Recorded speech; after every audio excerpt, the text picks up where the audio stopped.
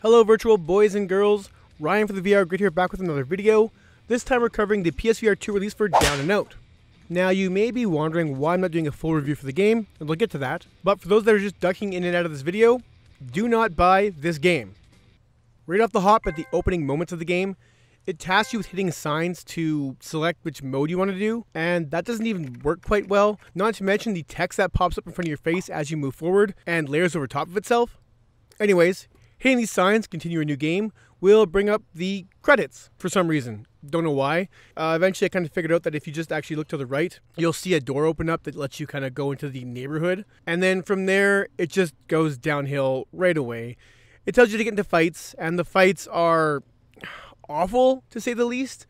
For those that remember Boxing Apocalypse, a game that came out for the PSVR some years ago, it was an absolutely abhorrent boxing sim, and I'm telling you, the combat in there is way better than the combat in here. For those looking for their next drunken bar fight, or even Gorn, look elsewhere, as this is nothing short of shoddy. Your hits have almost no impact, and when they do, you just have to wait for the NPC animations to just go through, so there's no combos or kind of follow-up attacks. It's just one hit, wait for animation, one hit, wait for animation, and you can block in this game as well, which I guess seems like, you know, it adds a layer of depth to the combat, but honestly, I very rarely did ever block because it just didn't seem necessary, unless I was ganged up upon by like 3 or 4 dudes. We'll get to that in a bit. Anyways, tutorial, whatever, get you to the street. Once you're on the street, you're basically just tasked with wandering around aimlessly and like selecting mini games and missions, and the missions just involve combat, which once again sucks, or just like random physics-based games like throwing basketballs into hoops or throwing trash at bums or street people. I don't know what you apologize if I'm offensive.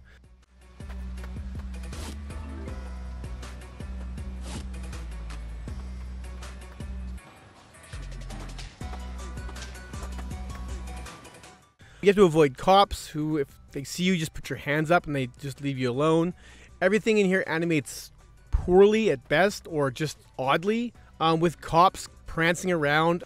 In the middle of a fight, people you're fighting will make the weirdest gestures. They'll say the same things over and over and over and over and over again, and fist fights are just tedious, absolutely tedious. Now you can bring weapons into the fray, but weapons just don't really change things too much. They just do more damage, which I guess makes the fight shorter, which I guess is good. And that's really the name of the game here. There's a level up system that's supposed to, I guess, I don't know.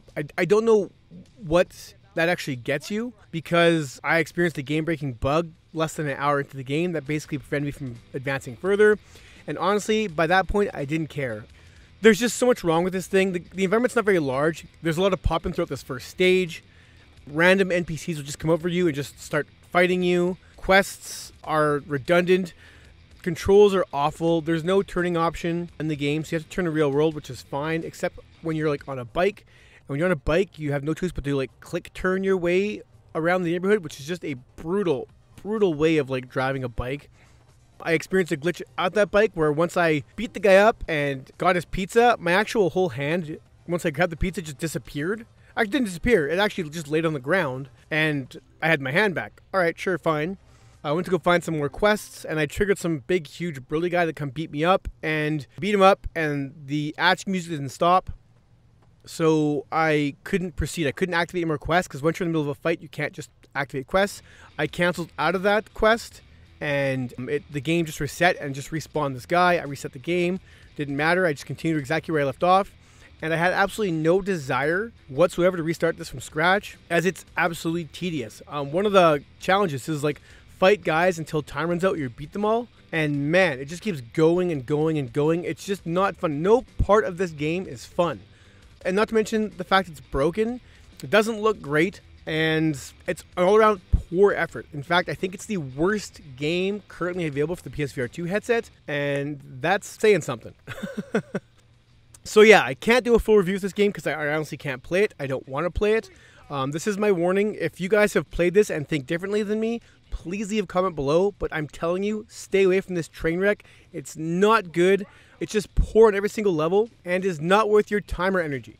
I'd say this is an absolute dumpster fire, except dumpster fires are kind of fun to watch. So this is worse than a dumpster fire.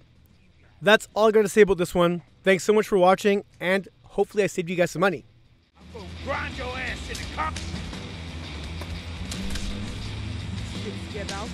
What you run?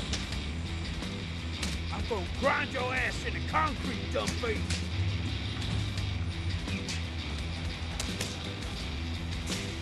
This is the street, dog. There ain't no... You ain't got nothing to do here.